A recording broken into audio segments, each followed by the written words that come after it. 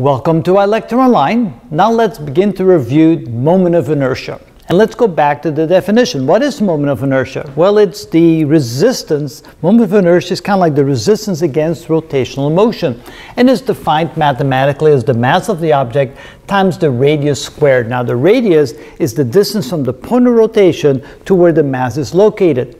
Now in the case where all the mass is located, a distance of, and I guess I didn't put the distance down, so let's say r here is the distance away from this point of rotation right here, then the moment of inertia is simply the mass times that distance squared. Sometimes if the mass is not just a point mass arranged at some distance, some particular distance away from the point of rotation, but it's distributed throughout the object, then the equation becomes I is some constant times mr squared, where the constant is a number between 0 and 1. It could be equal to 1 like here, or it could be a fraction of 1. Now, again, to think about moment of inertia, let's go back to the second law of Newton, F equals ma. And notice that here the mass is resistant to the acceleration. The bigger the mass, the more force you need to accelerate it. So you think of mass as sort of a resistance to acceleration, while moment of inertia is the resistance against rotational, or the opposition against rotational acceleration. Now, rotational acceleration is called angular acceleration, and instead of the force applied to an object like that, we apply a torque, which is the force which acts on the edge of the object, multiplied times the distance from where the force acts to where the point of rotation is. That's called the torque, and if we then set the torque equal to the moment of inertia times the angular acceleration, notice we get a very similar equation. Instead of force, we use torque. Instead of mass, we use moment of inertia. Instead of linear acceleration, we use angular acceleration. So moment of inertia is kind of like the opposition or resistance to angular acceleration, just like mass is resistance to linear acceleration. So now we have some various objects on the board, and we're going to look at each one of them and see what the moment of inertia is. So in the case that all the mass is distributed a distance r away from the point of rotation, it's mr squared.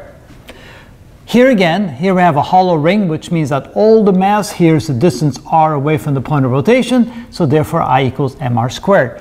It makes no difference how the mass is distributed as long as all of it is a distance r away from the point of rotation. But if the mass is distributed throughout the disk, let's say it's uniformly distributed, it's a solid disk, then the moment of inertia is 1/2 mr squared. If it's a hollow ball, then the moment of inertia is 2/3 mr squared. If it's a solid ball with all the mass distributed uniformly throughout the ball, then the moment of inertia is 2/5 mr squared.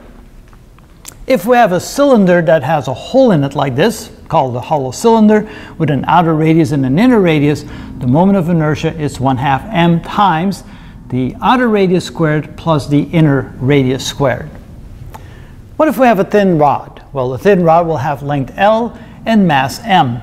If the rod rotates about the end of the rod, at the very end, then the moment of inertia is 1/3 ml squared.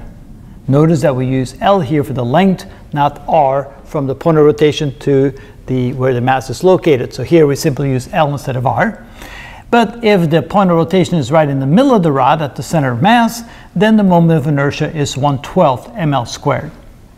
What if we have a wide board instead of just a skinny rod or skinny board? Then, notice, if we rotate it about its end like this, then we notice the board has width and the board has length. In this case, the moment of inertia will be 1/3 m times the width squared. Notice the length doesn't matter.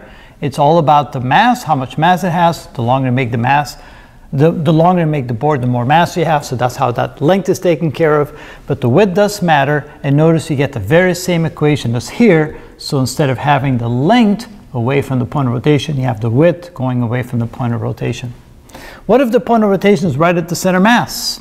Well, notice then the moment of inertia will be 1/12 times the mass times the sum of the width squared plus the length squared. So essentially, you have this equation in the one direction and then this equation in the other direction. And that makes sense if you think about it, and that is how it's done.